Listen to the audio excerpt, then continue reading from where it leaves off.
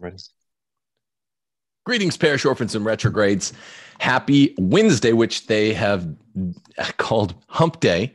This is because it's the middle of the week, and this is the week leading to the Hallowtide. I don't know why I keep mentioning that in opening our shows, except that I think it's neat.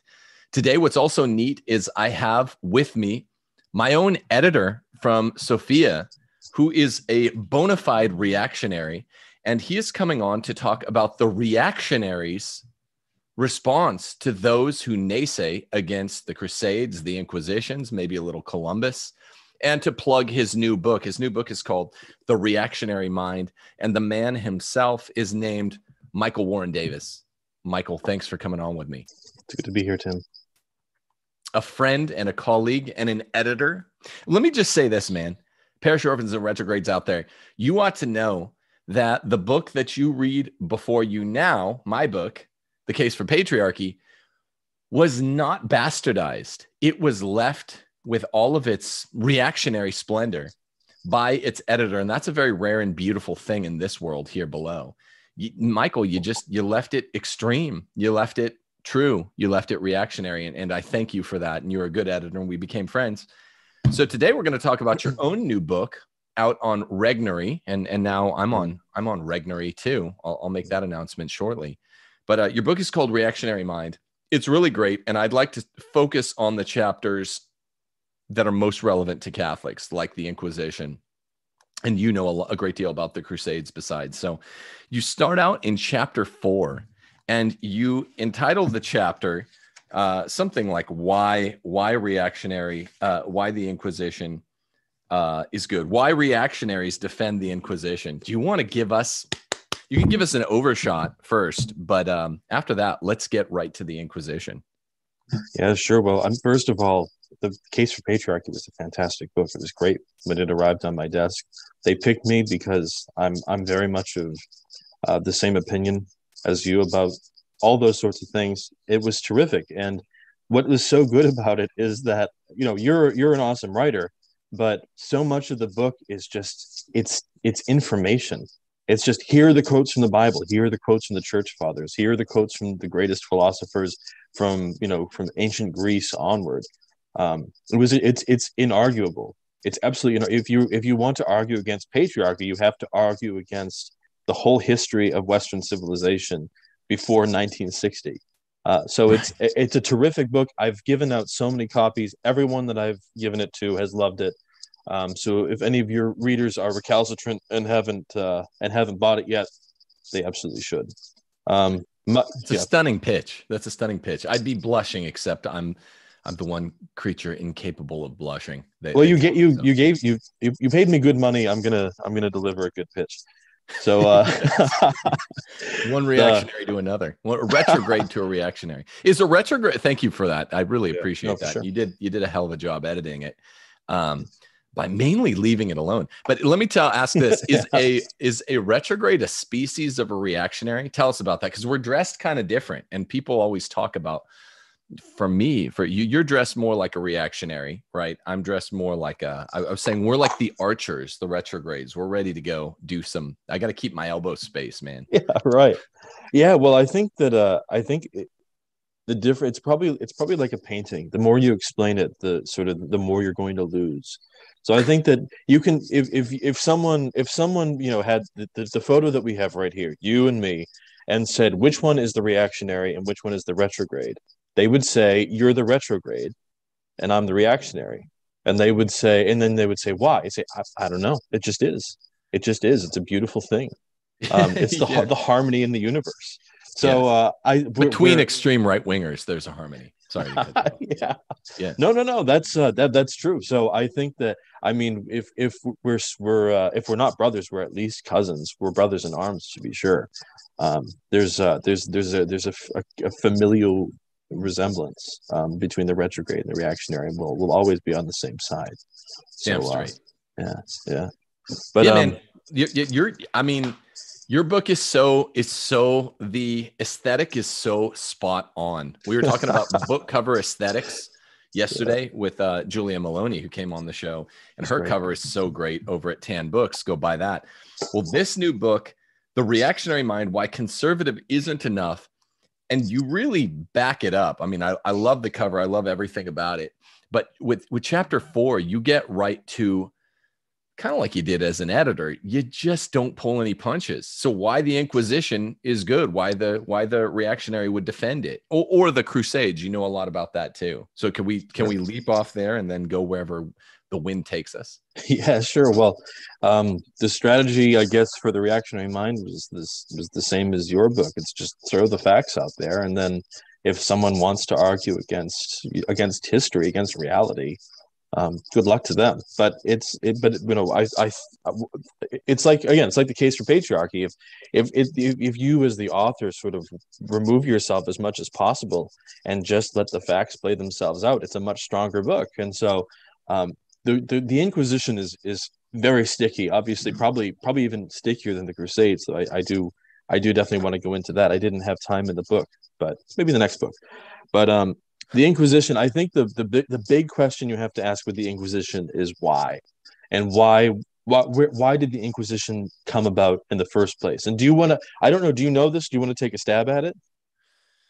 I'd rather give you the time. I do know why the Inquisition came about in the first place. You know, with the Jews in Spain. Is that where we're going? Or well, that's that there is an aspect of that, but there's I think the reason that it became so widespread throughout Europe is not because there was heretics were threatening the country. It was because the country was threatening heretics.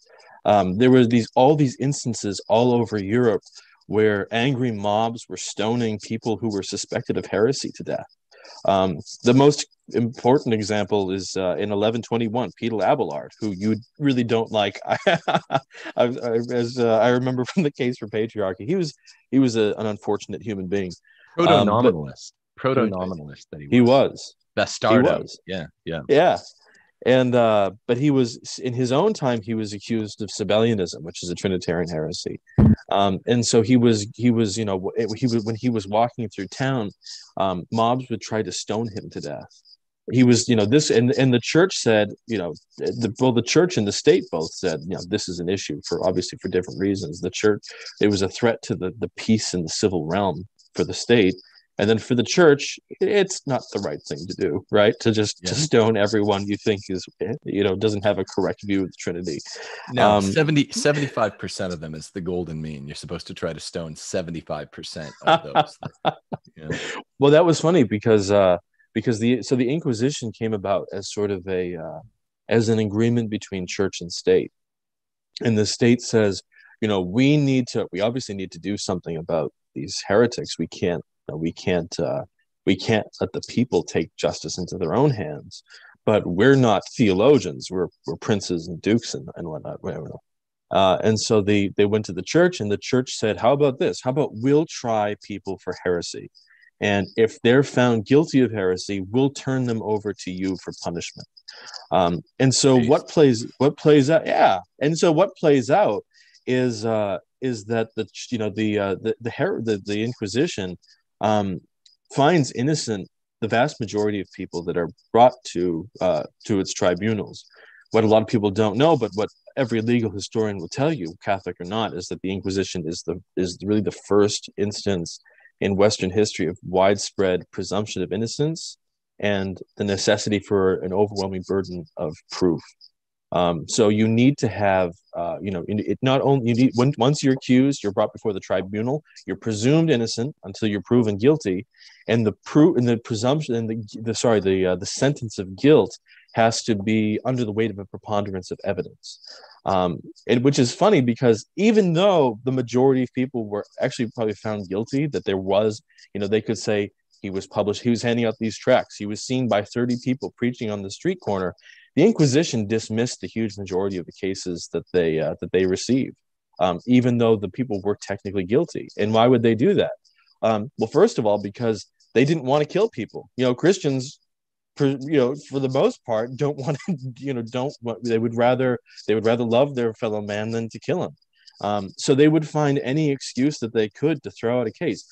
The most common ones were things like, he might be a heretic, but he's kind of stupid. He's not making a very good case for his heresy. He's not really a threat to anyone's soul. He hasn't won any converts, so we're just going to let him go. Or he's very ugly. He's very uncharismatic. No one's going to believe this guy. They would throw these cases out. Sometimes the heretics would beg to be executed. They wanted to be martyred. The church knew that that's not a good idea. Wait a minute. So you're telling me that my good, dear, beloved friends at National Catholic Reporter could not be tried as heretics? Because if you're ugly, stupid, and what was the other one? If you're ugly and stupid, you can't be a heretic. Well, that rules out like all the National Catholic Reporter readers. Brutal. That is brutal. I'm not gonna. I can't respond to that. I'm a respectable Catholic editor. No, I mean, have you look? My two best friends in the world are Michael Sean Winters and Heidi Schlumpf. I'm not sure how to pronounce it. Heidi Schlumpf, even though we're best friends. At the National Catholic Reporter, have you run that theory you just spun by me on her and him? I can if they want. If they, I don't know if they have a podcast. I avoid them like the plague. But yeah. If I'd be happy to go on and discuss this with them, we can prepare their defense. Yeah, that's so I think that's the main what you call defense of the Inquisition. But then you dig deeper and the statistic which I did. I mean, I crunched the numbers by myself. There's original research in this book. And so, for instance, we buried it in a footnote. I kind of wish we hadn't, but this is a historic fact. The Spanish Inquisition, which is generally believed to have been the most vicious wing of the Inquisition, the one that led to the most executions. Yes. The Spanish Inquisition executed half as many people every year as the state of Texas does now. So you're not talking about like marching thousands of people at a time to mass graves. It didn't happen. But I was again, like, I'm disappointed. I'm crestfallen. I mean, that's so disappointing because Texas doesn't even execute that many people. That's so underwhelming, Michael. It is underwhelming. But where do these? I mean, we'll talk about this, especially in the Crusades. This was more common with the Crusades, but you have these post-Enlightenment historians like Voltaire and Gibbons.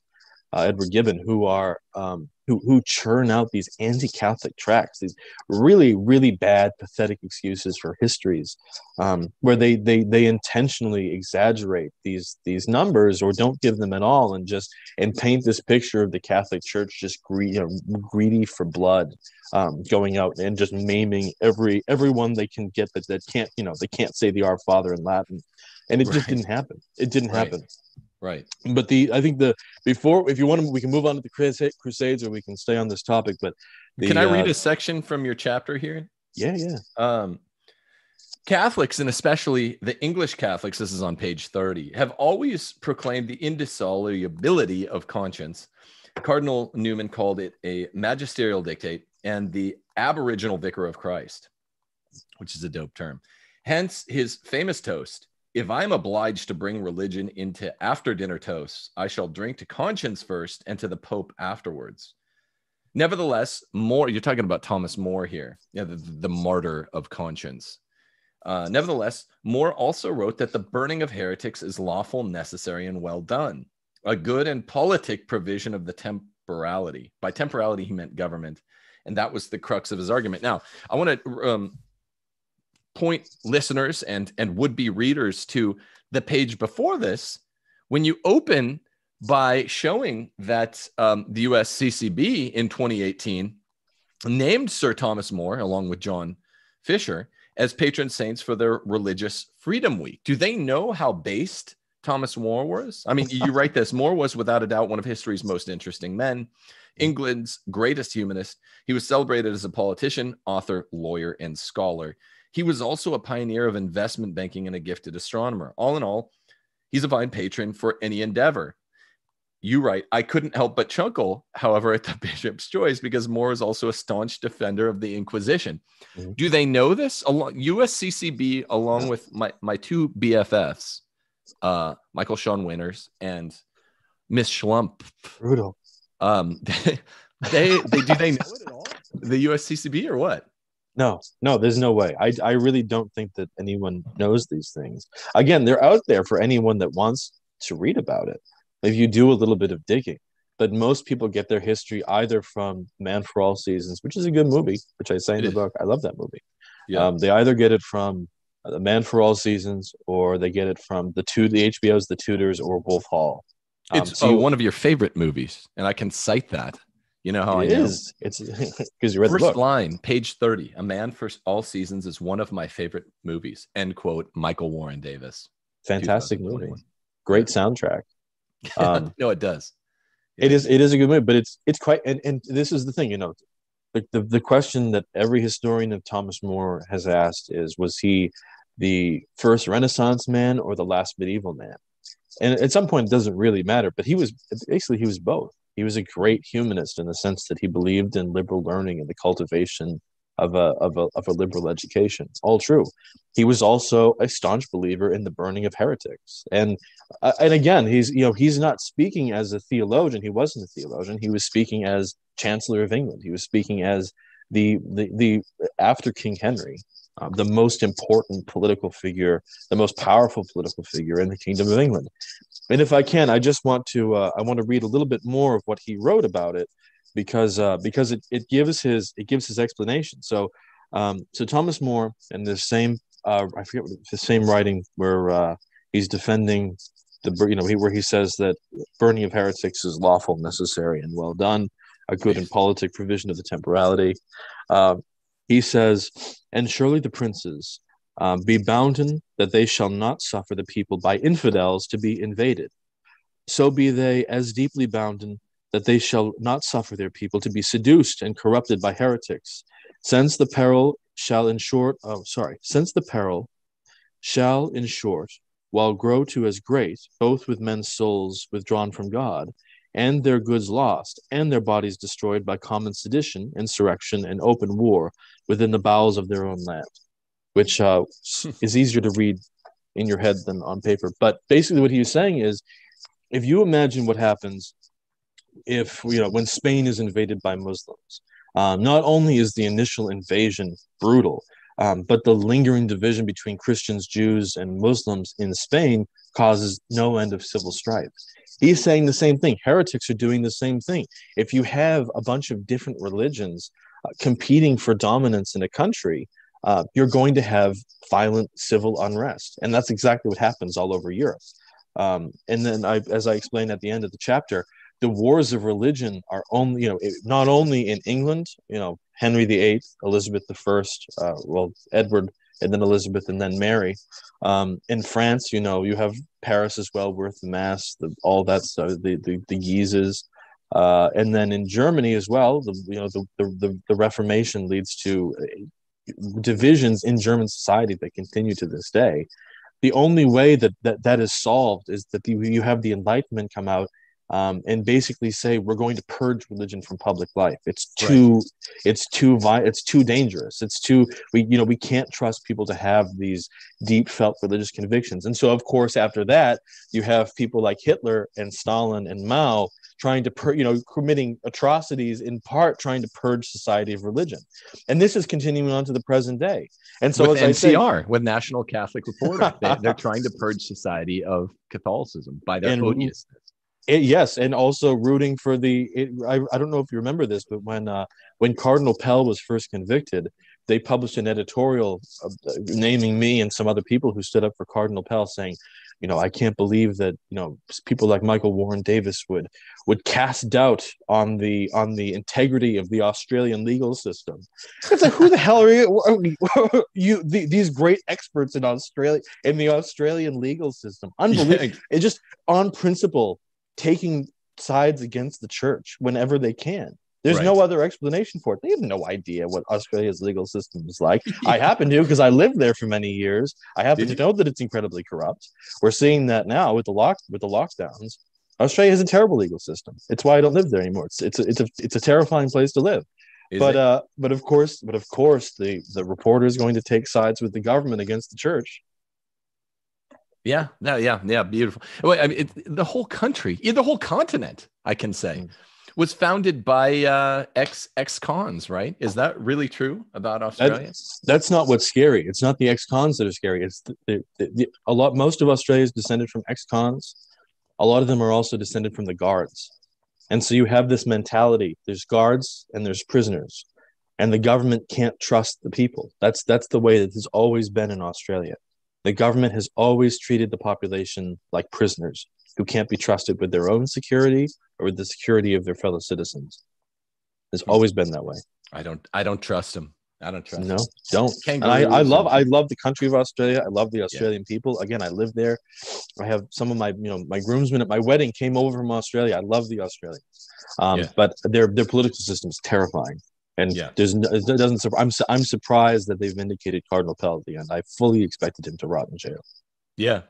That's what I thought too. I was never sure. Defending a churchman on pederasty charges these days is a bit like, tempting fate, but I was hoping the whole time. And of course I love Matt Fradd. Good dude. He's a product of Australia. But okay, can I ask you something before we move on to the Crusades? And I'm gonna give a couple little plugs before we do that. But real quick, you have a chapter on Savonarola. Now he gets counted among the preformers that like along with Wycliffe and Hus. Does he belong among the preformers? Because there's nothing less based than being one of the preformers. But Savonarola was pretty dope. He made it into Raphael's disputation of the sacrament, and that I have a giant version of that painting up in my dining room. So that's based. Tell us about Savonarola really quickly. Sure. No, Savonarola is every serious Protestant historian will say that Savonarola not only never broke from Catholic orthodoxy, but was in every instance motivated by Catholic orthodoxy, was in many instances responding to attacks on church tradition that were being committed by the Medici, for instance. The Medici who liked to tinker with the liturgy to make it more popular. Savonarola was a liturgical traditionalist. People don't realize that. He was a Dominican, so he liked simple liturgy, but he hated innovation in liturgy. That was one of the first things that set him off against the Medici family, was that they were trying to set the mass to popular chants. That was one of the first indications he had that the Medici family was impossibly corrupt. We could certainly use a Savonarola now. The same thing is happening. We today, you and I are both traditionally minded when it comes to the liturgy, and we know that reckless embrace of liturgical modernism is damaging to the church and to the spirituality of the people. Savonarola was on our side with that. So, do you want more? No, that's really good. I knew that Raphael wouldn't be wrong. He knows his history before he gets to his painting.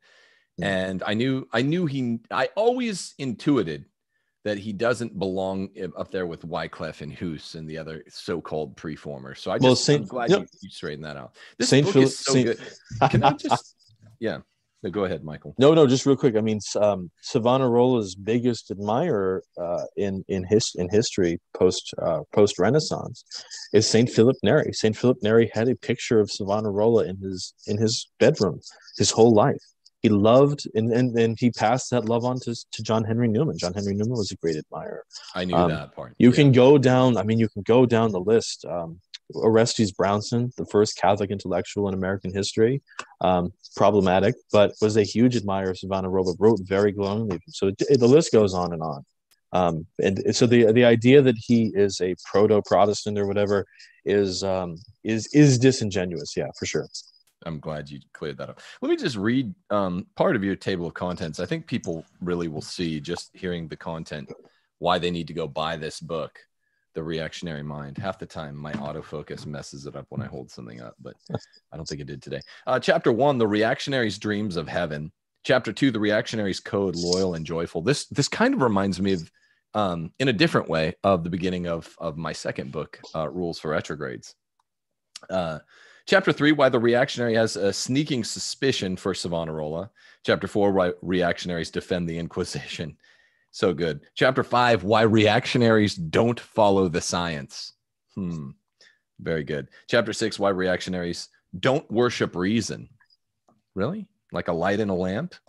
Chapter 7, Why a Reactionary Would Like to Abolish Politics.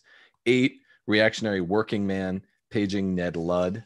I like that chapter title. 9, The Reactionary American. 10, Against Progress. And that's just part 1. Part 1 is titled That Was Then.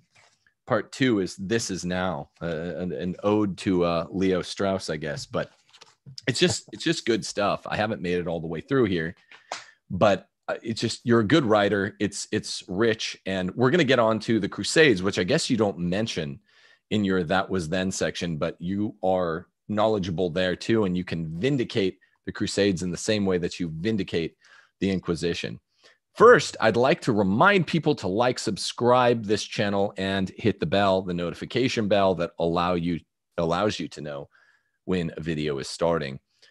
I don't bother you guys enough about it. And I've pledged, part of my New Year's resolution of 22 will be to be more bothersome, because it's important, and everyone else does it. When I watch these NBA history videos or other content on YouTube, they do it a lot more than me. So like, subscribe, hit the bell, leave a comment. I like cookies is sufficient, because it still gets in the algorithm of YT.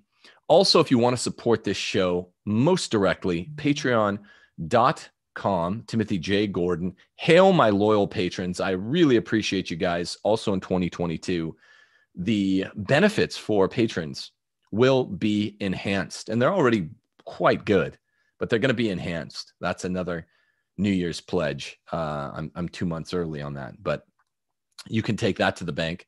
A less direct way of supporting the program is to buy my new book. I don't have it here now, actually. The Case for Patriarchy, which was edited by the gentleman who's sitting across from me. And finally, the main endorsement I do on this show is Real Estate for Life. Go to realestateforlife.org. They will help you get from a blue state to a red state. I guess they'll help you if you want to move from a red state to another red state, or within one red state. But mainly, I support people getting out of your blue state into a red state, just like I did from California to Mississippi.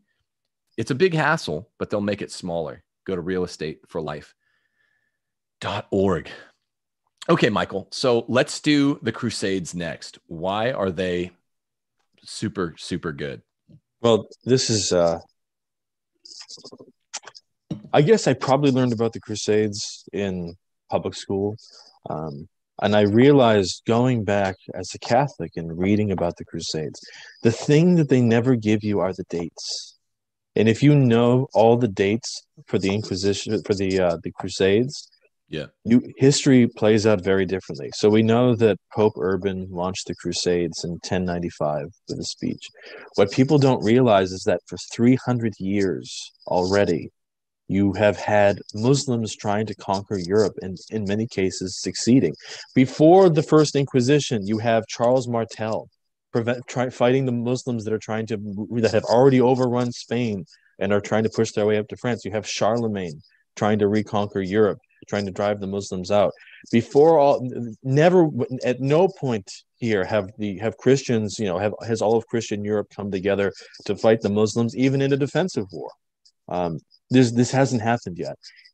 Even when the Holy Land is overrun by Muslims, and they weren't Arabs, they were Turks, right? Even when the Holy Land is overrun by Muslims, invaded by Muslims, there is no crusade. It's only when this huge Turkish army gets ready to bring down the gates of Constantinople, and the Byzantine emperor appeals to the Latin kingdoms for help, does Pope Urban launch a crusade. It begins as a purely defensive war. It is always a purely defensive war, because this is another question no one ever asks.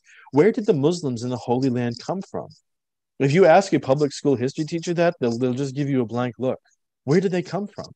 Did they just did they move there very peacefully? Did they hire a real estate agent? Did they hire a U-Haul and buy property in Jerusalem and move? They invaded. Of course, we know that.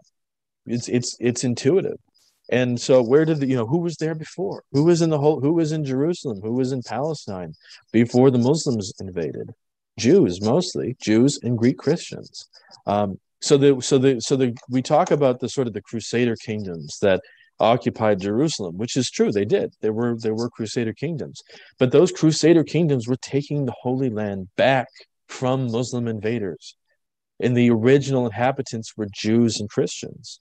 Yeah, And can I jump in here? Yeah.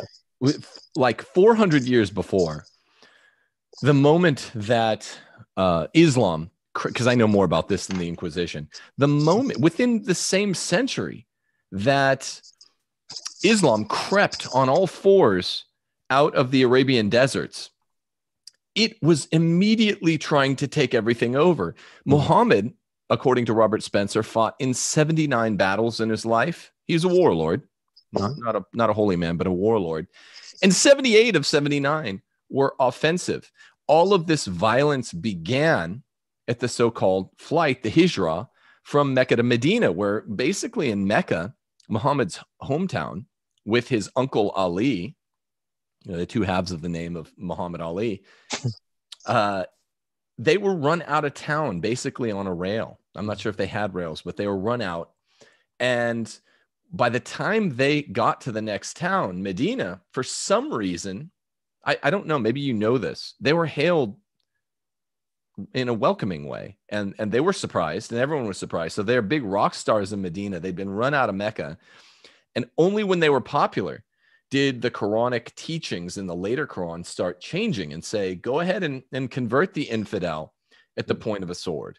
That's when, and of course, unfortunate for all the world, the Quran functions on an interpretive principle of abrogation, meaning the later passages in the Quran trump the earlier, which sucks for all of us and all of our buildings and everything that's been bombed or destroyed, according to this Quranic principle of abrogation, because the later trumps the earlier. But within 70 years, they already tried to take over Constantinople. It was the first real extrinsic challenge for the Eastern Church. The Western Church was always dealing with Visigoths, Vandals, Huns, barbarians from the north, but in Rome. But in Constantinople, within 100 years of Islam crawling on all fours out of the Arabian deserts, it was trying to take over Constantinople, and they nearly got it, I think, in the year 700, but they were eventually repelled by the Carolingians, and they would be repelled for the next several years, but they got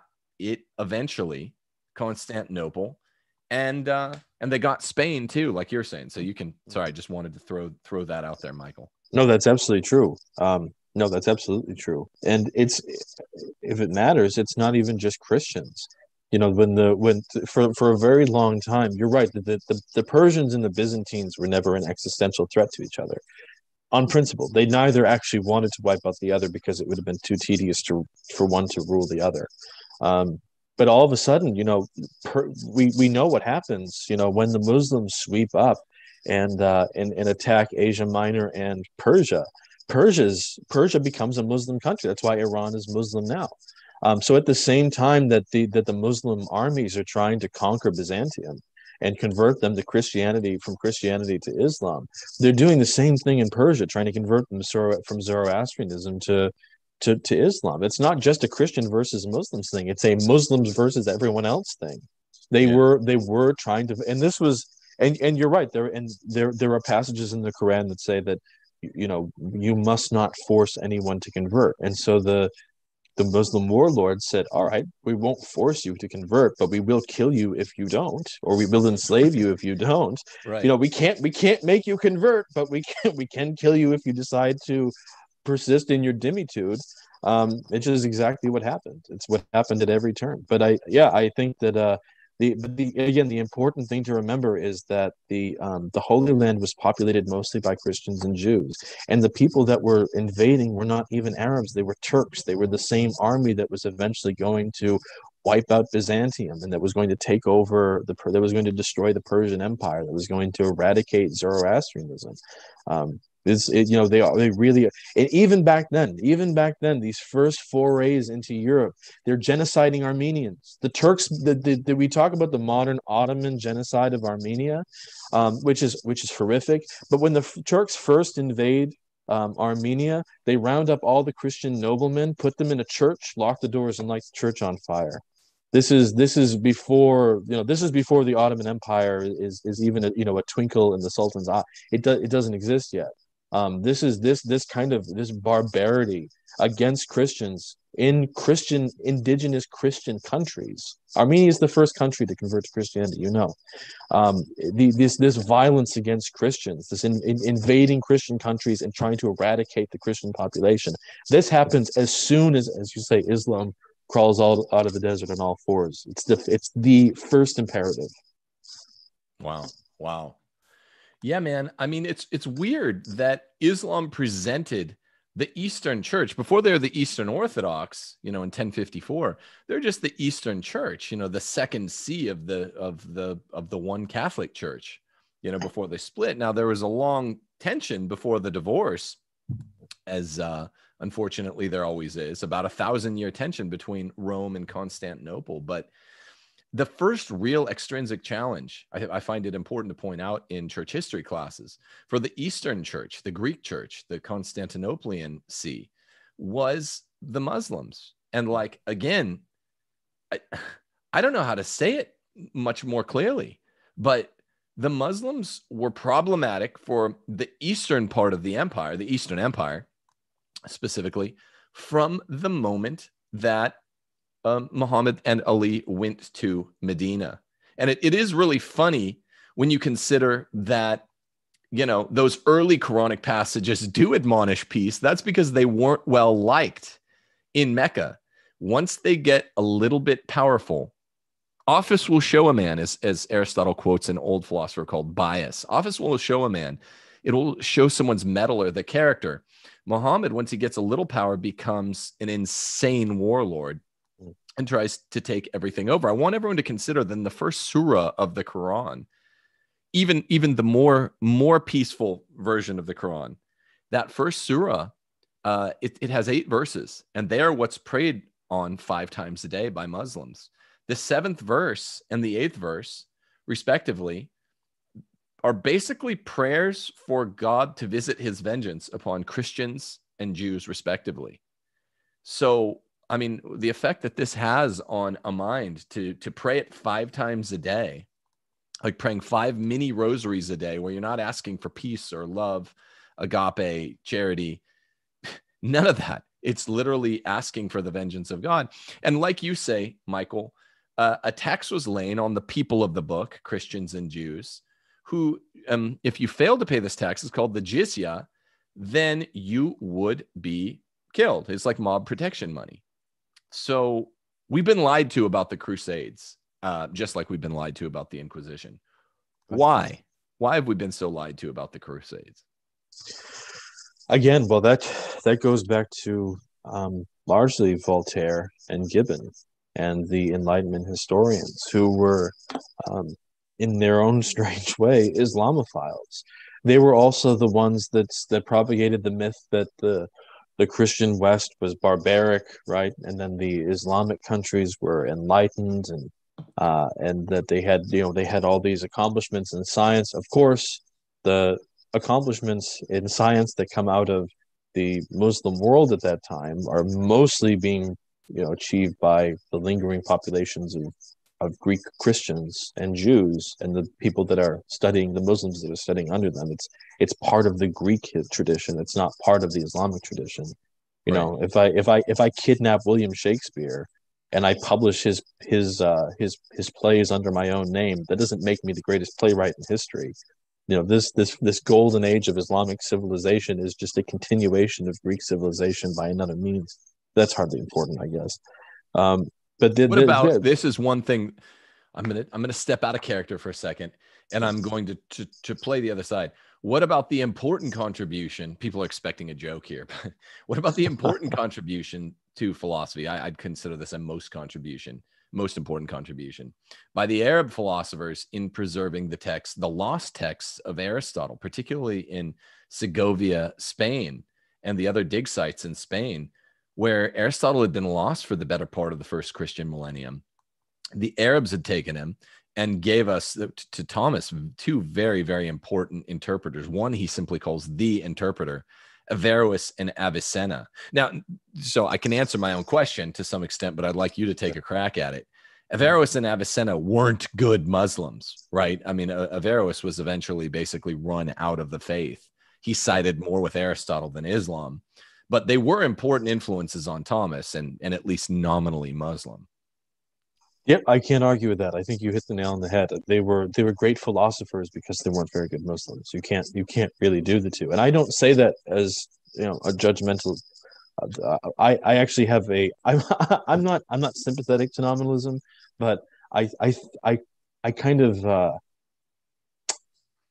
I have a little more tolerance for nominalists. I think that their emphasis on sort of God's will is something that, someone naturally inclined towards Thomism, that I kind of need to remind myself that it's not all about what I can do with my brain box, right? It's also, some things are beyond me. So I do enjoy Abelard a little bit more. I learn a little bit from him, and then I also really enjoy reading philosophers like Al-Ghazali, who is probably the most important Muslim philosopher for Islamic civilization. He is like the thinker that has shaped their intellectual tradition, and he is anti-philosophy. He says philosophy because Islam is pure nominalism. It is pure, whatever Allah says is good is good. He can change his mind and it's still good, because we are too small to comprehend these categories, good and evil. Good is what Allah likes, bad Al-Ghazali's philosophy. So you can't be a philosopher and a good Muslim, because a good Muslim is a pure nominalist. And nominalism totally, it totally it excludes the possibility of using human reason towards any productive end besides, if when it gets cold, you're probably going to want to store grain, right? That is the total extent of what human reason is good for Practical in a nominalist system, right? Yeah, no speculative reason. Exactly. Yeah, also nominalists, particularly in the late medieval period, almost always tended to be voluntarists. And remember, this is central to Islam, and sometimes it feels like Protestantism. They are voluntarists. God's will is prior to his intellect, which is why good is, by definition, for Islam, whatever God says do. Bad is, for Islam, whatever God says don't do. Violence can be made good because God's intellect is not prior to his will. His will is. He can change, and therefore his diktats can change. For us, and in reality, we know that God's intellect is prior to his will, and this is why truth, as it were, is unchanging. But nominalism and voluntarism are the worldviews that are kind of coupled, that follow around Islam, follow around Protestantism in a Christian way, which is why it isn't violent. But it's a similar thing. They dictate that ultimately God's will is first. It's inscrutable, unlike God's intellect is partly scrutable, and therefore these changes can happen. A man can temporarily divorce his wife and then undivorce her, and things like that. So the religion reflects the view of the essence of the creator. And in the case of Islam, which means submission or something like that, it's all about submitting to the ephemeral, mercurial, ever-changing flights of fancy of this will God, this voluntary God. And his name is Allah. Can I just loop back to the Inquisition real quick, because something that you said sparked some a memory. But I think that a lot of times people conflate the Inquisition with something like the Salem witch trials. And when talking about Germany, reminded me that the most religious violence of that type committed in Europe was committed in Germany by Protestants. Burning witches was not really heard of in Catholic Europe, for the very simple reason that you wouldn't be able to convict them. There wasn't proof. And so all of these hokey, tests that you get out of places like Salem, if she throw her in the water, tie her up and throw her in the water. If she floats, she's a witch. If she drowns, she's innocent. That's lunatic to us. But when someone like Monty Python imposes that on the Middle Ages, it would never have happened, because again, the burden of proof, the presumption of innocence, are the operative principles of the Inquisition. When you get rid of Catholicism, you get rid of those principles. Right. And they even come from before. technically, if we're doing an etiology, they really are codified for the first time in Magna Carta. And I'd say the Magna Carta's principles emerge in the Inquisition. I'm looking forward to reading your chapter again on the Inquisition and redoing it. But I mean, the Magna Carta is a Catholic document, right? Signed by a bunch of bishops. And all of these, right? You just don't get these Monty Python absurdly anti-intellectual legal leitmotifs from the Catholic world. You know why? Because the Catholic world is for smarty pantses, and to put it in a technical way, and we don't get this kind of nonsense bluster that we're later embarrassed by. This happens in voluntarist nominalist traditions like Islam, or Protestants within Protestantism, which is what you're pointing out. So then, man, great stuff. This all shows why it's so important to understand the history. The history. Your book is so exciting, Michael, because I love the moment where a conservative can say, look, conservatism is fake and gay. It's tepid. I want to go reactionary. I want to go retrograde. They both begin with RE. And I think there's something to this. We need to go to the far right, start going on offense, quit playing defense the way these tepid conservatives do. And let's get down to business. We need to retake the history and the institutions, or make, proverbially burn it and salt the earth and rebuild our own. This is my exciting book that will also be a publication mate with yours on Regnery, coming out next year. It's going to be all about restorming, particularly the institution about college. And I'm going to announce that with my friend, Dr. Michael Robillard, in a few short days. But for now, everyone go buy The Reactionary Mind, Why Conservative Isn't Enough, by Mr. Michael Warren Davis, editor and writer extraordinaire. Michael, any parting shots? We got to get out of here. No, Tim. But again, I'm so glad that you're writing for Sophia. I'm so glad that you're writing for Regnery. And part of I think my editor discovered you when he was doing market research for The Reactionary Mind, and he said, "The only thing about this book, Rules for Retrogrades, is that going to make the market a little too tight?" I said, "No, Tim and I are on the same wavelength. He's a great writer, but we're gonna flank. It's gonna be a 1-2 punch." Thank you for sharing that. Can I share something insane about my relationship with Harry, who I had on the show? I don't know if you know. He came on the show about a month ago. I got to look that up. No, this is nuts, Michael. Okay, so me and you were talking about your book 2 or 3 months ago, and I was like, "This is so exciting." And you were like, "Yeah, I'm on Regnery," and I was like, "That's like the golden goose, man. That's the big dream for a." I wanted to be on Regnery for almost 20 years, and I mean, I love my two publishers, Tan and Sophia. They're amazing. The top word in Catholic publishing. But Regnery is just, it's all kinds of Catholics that run the company, but it's conservatism writ large. So I was like, that's awesome, man. And you're like, yeah, I have to tell you about Harry. Harry is basically vice president. He's acquisitions editor. He does all these things. He had an important role in the politically incorrect guidebooks on Regnery, which are hugely important to me. And I always wanted to write one starting 15 years ago. Well, you're like, yeah, Harry knew, Tim, you're telling me this on the phone. Harry knew about Rules for Retrogrades, the book, and he knows of you. And I was like, oh, that's cool. And I was like, next time you talk to him, kick some shouts out to him, throw some love, and let's see what happens. So you're like, yeah, I will do it. We got off the phone. And then like 18 hours later, less than a 24-hour day later, in the early morning, I don't think he called me. He emailed me. Who emails me except Harry from Regnery? And he's like, hey, can you talk later today? We're interested in working with you. And I was like, that's amazing. And I was like, thank you, Michael. And then I talked to him, and I was like, so you spoke to Michael Warren Davis about me? And he was like, no. He's like, I haven't talked to Michael in 6 months. Like the bartender tells Frodo, like, no, I haven't seen Gandalf in, 6 months. And I was like, what the heck? So it was a pure coincidence. He had been selling his house. He just moved to Mississippi, and I guess he sold his house to a Catholic. And the Catholic was like, oh, you're moving to Mississippi like Tim Gordon. And he was like, oh, I need to get in touch with Tim Gordon. So it was just this provident, beautiful alignment of the stars.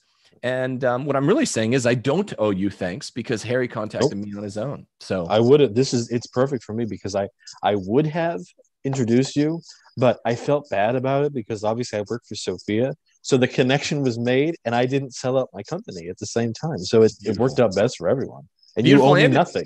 You owe me nothing. Yeah, no. I was just kidding. You and Sophia are the best publisher a boy could wish for, a small boy could wish for his book when he's a grown-up man of a writer. But it was just really weird because I was like 99.99% certain, given it was 18 hours later when you're like, yeah, you're like, I mean, you probably felt some conflict of interest because you work for Sophia, but this is a secular topic anyway. Sophia wouldn't have had interest in it. Probably true, yeah. Yeah, but you didn't do it. I don't want to get you in trouble with it. It was just really odd timing. Yeah, it's amazing. So odd. And I know that they're really excited. And I know that they read Rules for Retrogrades. And I've liked every book of yours that I've read, but this would be a good topic for another show. I'm not inviting myself back, but in the process of researching this book, I came around to your thesis in Catholic Republic. And it was, again, like I'd read it, I'd kind of dismissed it. I put it on the shelf. And then while I was looking up the Middle Ages and Christian statecraft, and then also the early founding documents, I was like, wow, Tim was actually right about pretty much everything that he said in that book. Let's do a show on that soon. I had been an integralist. I am not an integralist anymore. And that I would love to talk to you about why, and not because I'm trying to screw it myself, but because I really am concerned about protecting this republic in a way that I never was before. And I would love to help you to sort of bring the faithful back to the American camp. Yes. Yeah. Awesome. Let's do that show soon. Hey, I will make this slight correction. I mean, I love everything you said, and let's do this show soon, though, the one you just suggested. Sure. But I am a kind of an integralist, right? I'm a First Amendment integralist, which is to say, a lot of people make this mistake. Literally, the First Amendment, no tricks, no deep research necessary, just a little research, stands for the proposition that the states could and should. I've been distinguishing between could and should a lot the last 2 weeks, but here they're aligned. Could and should. The states could and should, the 13 original states, 50 states now, have their own state establishment of one of the sects of Christianity, depending on what's popular in the state. Just the Congress can't do that, right? That's what they stood for. And it was the evil 14th Amendment, the same evil 14th Amendment that forced porn, contraception, sodomy, gay marriage, and abortion on the states, made it illegal for them to make it illegal. The 14th Amendment did. Same exact amendment or jurisprudence of the 14th Amendment made it illegal for the individual states to have their own official state sect of Christianity. And 8 of the original 13 states did. So I am an integralist in that sense, just no national religion. Our real republic is our state. I'm a states' rights guy, but I'm much more of an integralist than a lot of my people think. And so, I do talk about Chapter 9, the Reactionary American. I do talk about the because I mean the New Hampshire, the great state of New Hampshire, my home, was the last colony or the last state to abolish its established church. The Congregationalism was the official religion of New Hampshire until well after the Civil War. So I guess when I meant that I'm not an integralist anymore, I'm not. I meant that I'm not someone who believes that the American Republic was badly founded.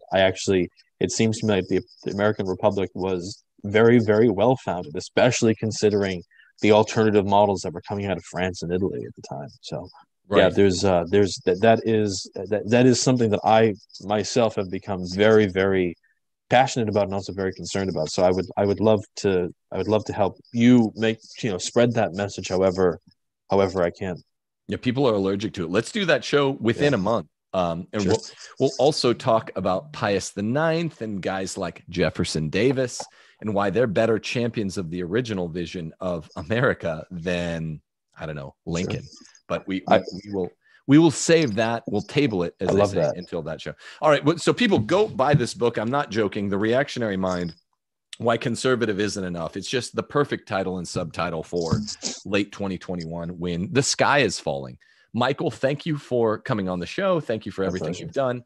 And you will be back on the show in, let's make it 3 weeks. People, I'm going to Franciscan to give a big talk at 8 p.m. on November the 3rd, shortly after the end of the Holotide.